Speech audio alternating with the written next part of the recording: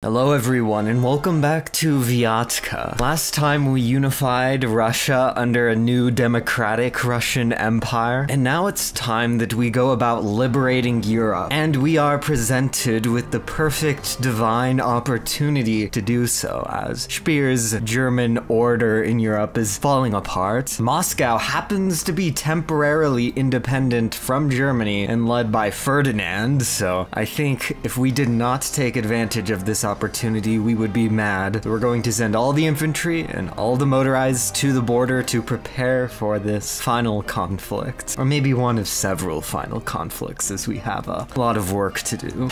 The divisions running across the Trans-Siberian Railway, they'll be there very momentarily. And here we are, we've integrated everything out here. So that means we're at our best. If we keep waiting, they'll probably keep getting stronger and maybe reunite with Germany or get conquered by Germany instead. It's now or never. I don't know how powerful they are, but I doubt they're as powerful as all of this stuff. And we'll finally get to Moscow and St. Petersburg. Or maybe not St. Petersburg. St. Petersburg is actually still a puppet of Germany, so that might be kind of difficult. And here we should get our first encirclement. 2 tanks are in this pocket, so if we're able to get it, this will be a great boon to our cause. Very nice. Moscow is only provinces away. And we've finally taken Moscow, but this has surprisingly been very difficult. Much more difficult than any of the other unification wars we've had to go through. I'd really like to encircle this. I think if we can get here and here, then that will start fixing this flank. It is surprisingly difficult. We just have to be smart, and we can't battle plan anymore. That was not a good idea. Anyways, we've just been microing a bit, trying to slowly encircle them. They still have so many divisions that they can man their entire line, which is kind of annoying, so we can't really finish this yet. I wouldn't be surprised if these guys are stronger than Germany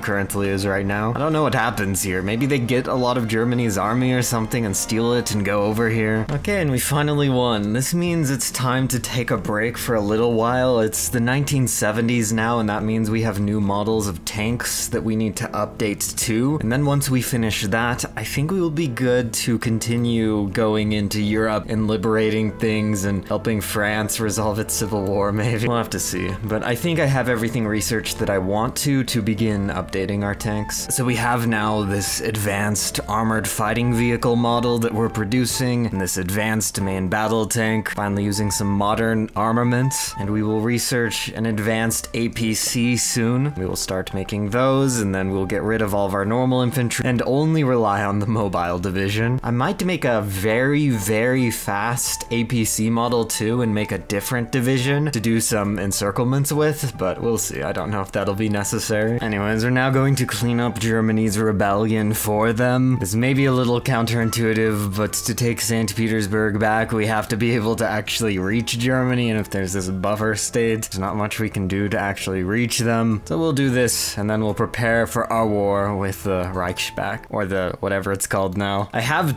clicked the button to disable nuclear arsenals, so we won't have to worry about the game just immediately ending, which I think is for the best. Once upon a time, you could exploit it to capitulate countries really fast and not have the nukes fire, but that's impossible now, as far as I know. That was funny though when that was a thing, but also very painful. Yeah, it might be a little bit late in the game, but I'm finally researching military police too. I kind of wish I researched these a long time ago, but better late than never. I just didn't realize that resistance would start at 75% because that nation, I guess, didn't have cores on anything. And like I said, I think I could declare and win, but the problem is we take so much attrition by being in states that have that much resistance, and then because we're missing so much anti-tank, all of our divisions will just get overrun, and we'll have lots of problems. Guess we have a lot of these armored personnel carriers. Maybe we could use some of those instead. But we do have a lot of infantry equipment, at least. That's good. I guess, do we need to design a really crazy armored car? This doesn't look like an armored car. This looks like a mini tank. I don't know if making this really cool will make its suppression better. Yeah, when I add armored cars here, they just have the same suppression as cavalry. Okay, I've come to the conclusion that designing armored cars probably doesn't make suppression better. It just uses less equipment and manpower. But I don't know if it's worth it still, because we have so much manpower manpower, and armored cars might cost so much more to produce than infantry equipment, then making them to suppress areas is just not going to be worth it. So I'm just not going to make armored cars, and I'm going to stop researching them. We're finally in the positive with anti-tank, and I think everything else. Well, besides main battle tank. I'm not too worried about that though. We really just need more infantry to hold the line. We already have so many tanks. We just need to keep making infantry equipment and infantry stuff. I don't know why I gave that guy infantry leader. He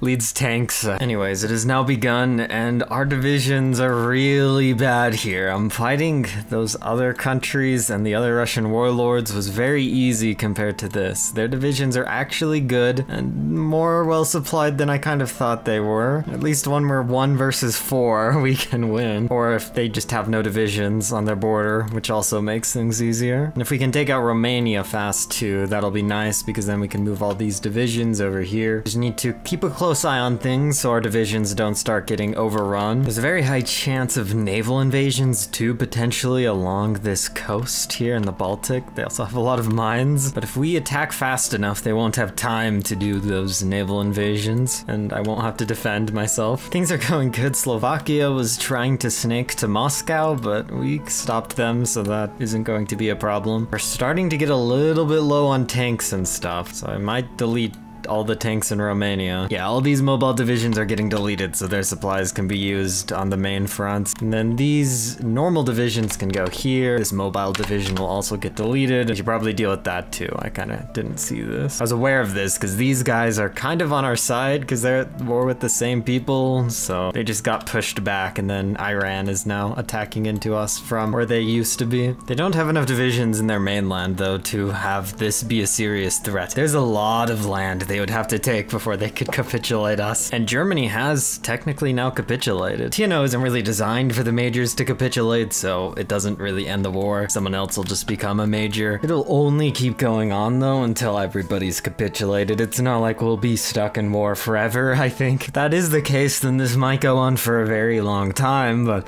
we'll eventually take every province, and then that has to do something. I don't think Hoi4 is designed to keep going at that point, but I don't know. And hey, there it is. We've done it. They've capitulated. Victory. Establishment of a European Union for the Romanovs. We now have the Grand Duchy of Europe as our puppet. Finally, peace. The Empire is very strong. We just have one thing left to do. A very important diplomatic mission to North America. And here, this was difficult, but a Romanov on the American throne. It has been almost 200 years since a Romanov sat on the American throne in Washington, D.C. However, today the Americans have agreed to honor their ancient pact with the dynasty. Vladimir III has arrived in the newly dubbed Romanov DC today to greet his new subjects and talk to his new Prime Minister Ronald Reagan as they prepare for the construction of a McDonald's in Moscow. The empire is finally complete. We have the Grand Duchy of Europe and the Grand Duchy of America and Romanov DC. The world is now safe. All of the great powers, besides I guess Japan, have been aligned. Not only uniting Russia, but uniting